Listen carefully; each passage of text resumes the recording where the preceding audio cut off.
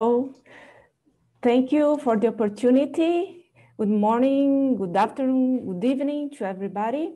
I would like to talk about how the polarimetric observations and complementary observations can help us to understand magnetic cataclysmic variables.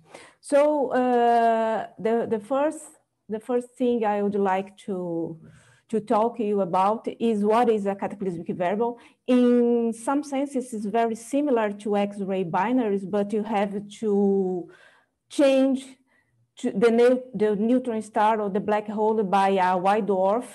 And in cataclysmic variables, the jet is not important. So the main system is the accretion disk, the main emission.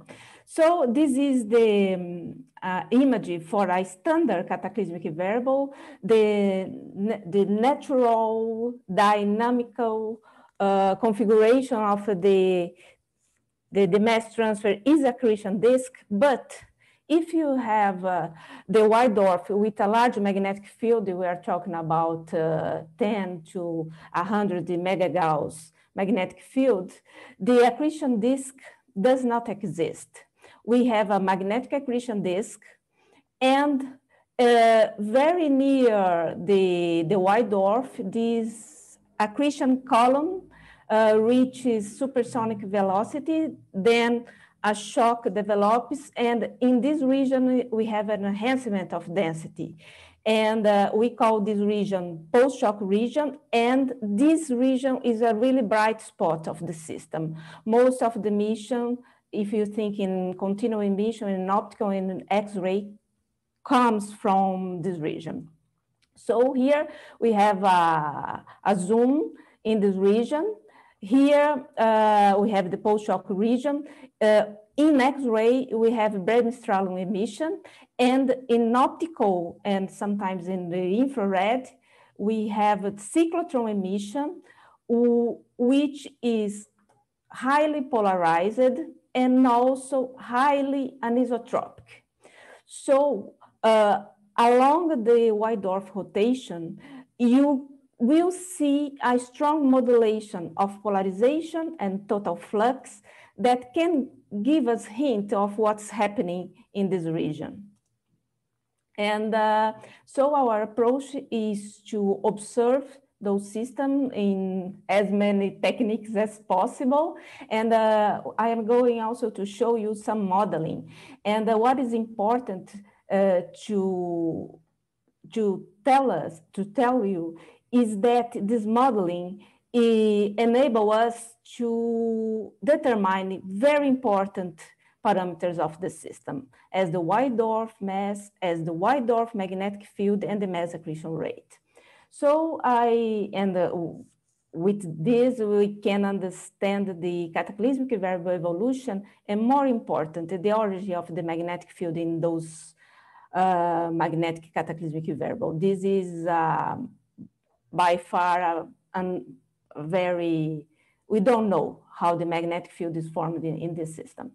So I will show you some examples of recent observations. I'm not going to say the name of this object. You can see it's an object that we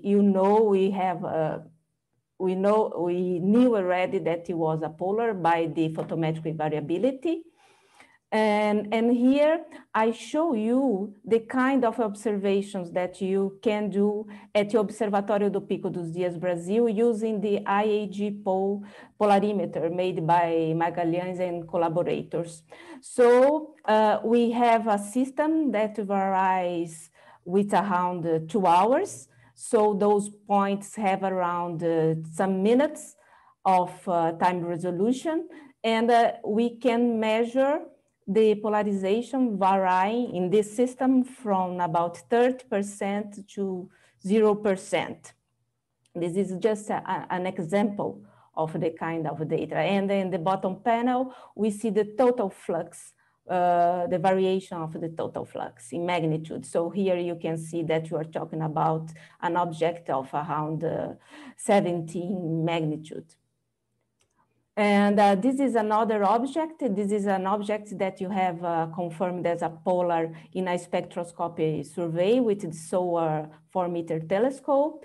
And we have done also the polarization. We have measured the polarization of the system.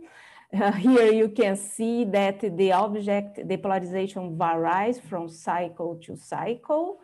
Here we are talking again about some hours of rotation period. And for this object, we have also XMM data. So here we are seeing the bremsstrahlung emission from the post-shock region. Okay, so how to interpret this data? We have developed a numerical code.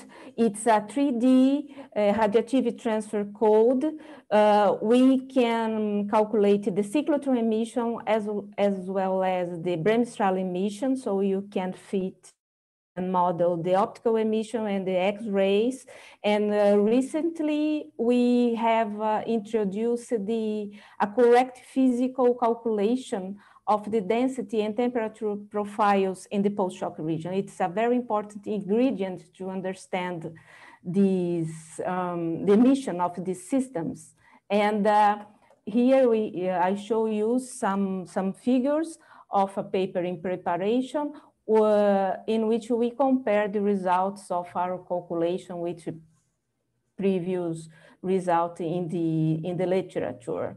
And as you can see, the profile of density and temperature is very dependent on the magnetic field, the white dwarf magnetic field, the white dwarf mass, and the mass accretion rate. And here I show you a fitting that we have done for another object. This is an already published results. So you can see the kind of data we can obtain with the IAG pole polarimeter in our observatory. Here we have 4 bands, B, R, V, and I. You can see how the flux vary and the circular polarization vary. And this variation is caused by the white dwarf rotation. And this figure it shows exactly the geometrical fitting that it's necessary to explain this data. The blue line is our model for this object. And our model has a lot of parameters, but I highlight here the most important in terms of the physical understanding of those objects. Here, just as an example, Murilo Martins is now doing his PhD on fitting this object. And I have already showed the data. In here is just an example of a preliminary model of this object. And here I show you a fitting in the optical and a fitting in the X-ray. Okay, thank you, John. So just to finish, Spark 4 is an instrument that we are developing. Dennis has already talked about it yesterday, and it will be a very nice instrument to study cataclysmic variables and to do polarimetric time series in general. So thank you for your attention.